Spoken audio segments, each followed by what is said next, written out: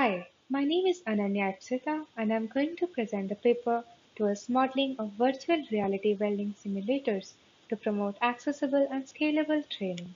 My co-authors in the paper are Levi Erickson, Yangji Dong, Joey Huang, Alexa Bushinsky, Shravan Sarathi, Anna Villanueva, Kylie Pepler, Thomas Reddick, and Karthik Ramani.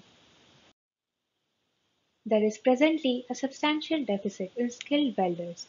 This is largely driven by an aging workforce and growing industrial demand.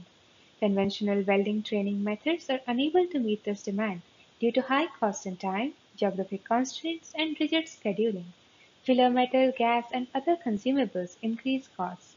Equipment availability is also constrained, which limits the number of students that can be trained at the same time. Therefore, there arises a need to introduce more accessible and scalable methods of training to enable faster skilling of welders.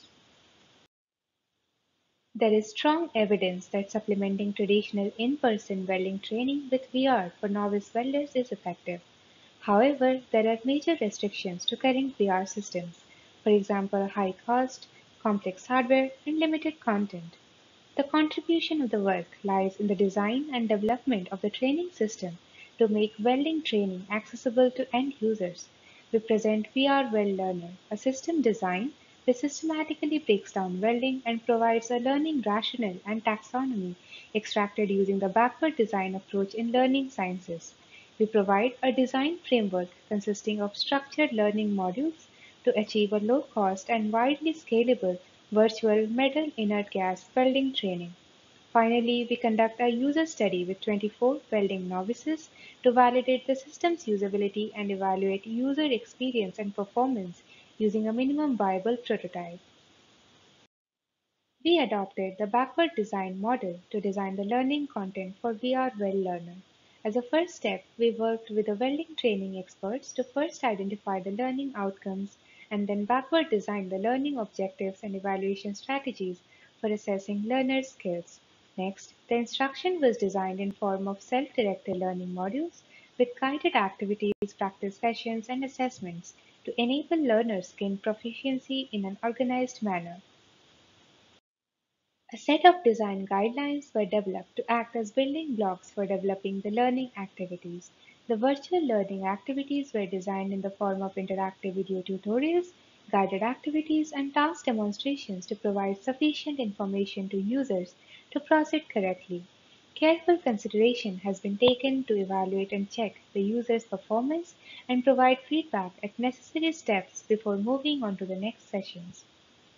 As a part of the learning content, we provide an engaging and low-cost alternative for visuo-haptic guidance associated with carrying the physical welding gun while performing virtual simulations.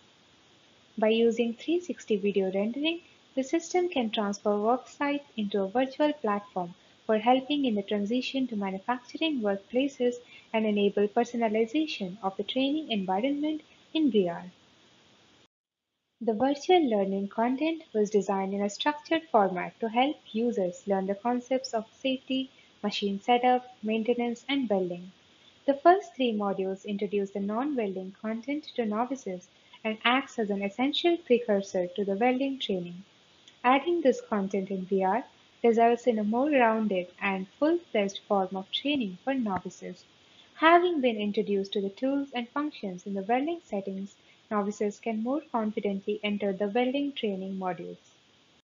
In order to evaluate the accessibility, effectiveness, and engagement of the system, three lessons were selected to develop a minimum viable prototype for the user study.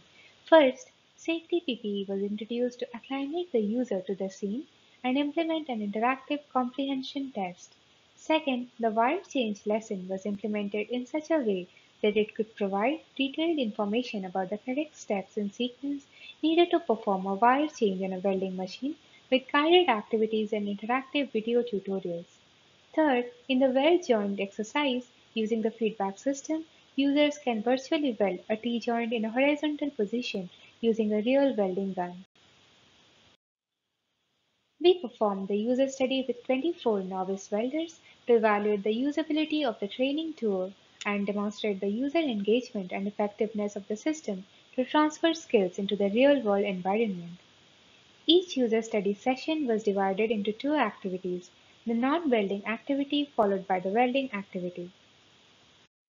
For the first activity, users were randomly assigned to undergo either video or VR training in preparation of performing a wire change on a real welding machine. From the user study results, we found that the VR training enhanced students' performance and user experience as compared to 2D video-based training methods. Following next was the welding activity, which was divided into two subtasks, one involving the user performing virtual welding using a real welding gun and the other using the Oculus controllers. It was observed that participants' overall performance and accuracy were improved with the use of the welding gun when compared to the use of the Oculus controllers. As a scope of future work, we plan to improve the existing 3D mount to trigger the virtual welding when pressing the trigger button on the real welding gun. It would also be interesting to extend the haptic perception from the welding gun to include forces and vibro-tactile sensations and develop experiments to compare with the current results. We plan to build on the existing prototype in future to include the remaining exercises associated with the learning modules. After checking that the system provides acceptable results in the short term, we are planning to conduct a study to check whether long-term exposure of the virtual simulator would lead to the psychomotor skill development for welding. We have presented VR Well Learner, the system design of a high-fidelity, holistic, and low-cost virtual reality-based training system that could be easily adapted and distributed to increase training availability. We actively consulted with welding training experts and gathered their feedback to develop the learning objectives by following the backward design model from the approach of learning sciences. We structured the learning modules of VR Well Learner by following a set of design guidelines. The user study on 24 welding novices demonstrated how the learning modules in our system can help novices learn welding concepts in a guided format. The study results confirm the usability of the system. First, we found that the system features are easy to use and are effective in transferring skills to the real-world environment. Second, our proposed alternative for visuo-haptic guidance with a real welding gun provided a more realistic learning experience for novice welders to practice skills during virtual welding while improving performance. Thanks for listening. In case of any questions, please reach out to me.